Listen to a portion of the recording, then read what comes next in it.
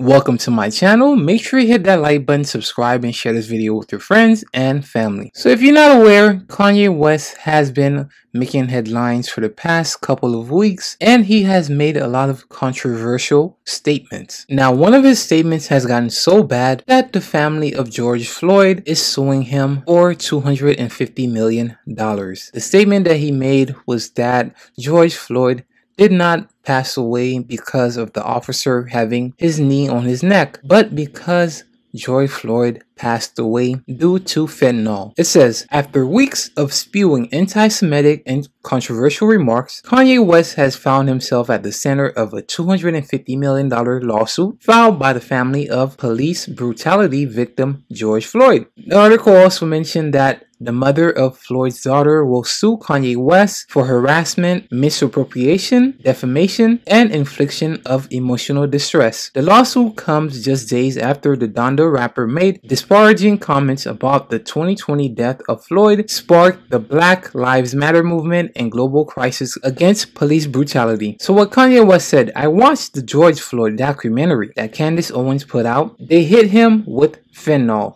If you look, the guy's knee wasn't even on his neck like that. This caused a lot of backlash, and as we know, Kanye West and also Candace Owens have been going at the Black Lives Matter movement. And Kanye West wore that White Lives Matter shirt, which caused a lot of controversy 2 weeks ago. But the question remains, is he entitled to freedom of speech, or should he deserve to get sued? One thing about the law is that you cannot defame somebody who has passed away. Not saying that Kanye West is right, but per law, you cannot defame somebody who has passed away. So will this lawsuit go through, or is the family just hoping that Kanye West will settle for less? Now here's the thing, when George Floyd had passed away, Kanye West had donated $2 million and paid college tuition for George Floyd's daughter. So the article says Kanye West has made a $2 million donation to support the families of George Floyd, Ahmaud Arbery, and Breonna Taylor. The donation includes funding for legal fees for Arbery and Taylor's family, along with Black-owned businesses and crisis in his native Chicago and other cities. West's representative said he established a 529 education plan to fully cover college tuition for Gianna Floyd, the 6-year-old daughter of George Floyd. And on top of that, when George Floyd had passed away, it was found out that heart disease, fentanyl contributed to George Floyd's death, but were not main causes, medical examiner says. So according to CNN, George Floyd's heart disease and use of fentanyl were contributing factors to his death, but they were not the direct cause. The medical examiner who performed his autopsy testified on Friday in the trial. So according to the autopsy, heart disease and fentanyl did contribute to his death. Now, I'm not saying Kanye West is right. Will this lawsuit be able to go through? Even the autopsy report said that fentanyl did contribute to his death. But Kanye, he took it a little further. He said that his knee was not even on his neck like that. Basically trying to imply that it wasn't because of the knee on the neck. It was just fentanyl that caused his death. It's caused a lot of outrage. But one thing we cannot say that Kanye West hates George Floyd. The fact that when this initially had happened, he had donated $2 million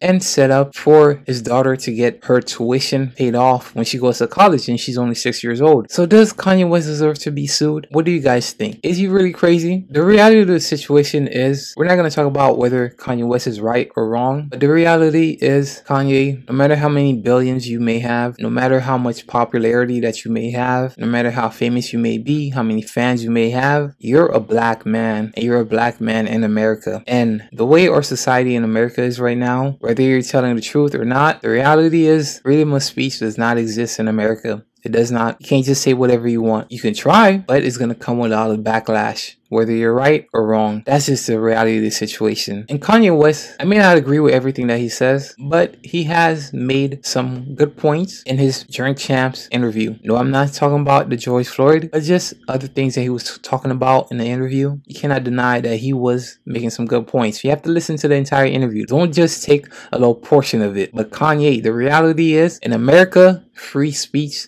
does not exist. Freedom of speech is not here, all right? And especially being a black man, no matter how rich you are, you definitely are not gonna have freedom of speech, freedom to do whatever you want, all right? Anyways, guys, let me know what you think. And with that being said, I am out.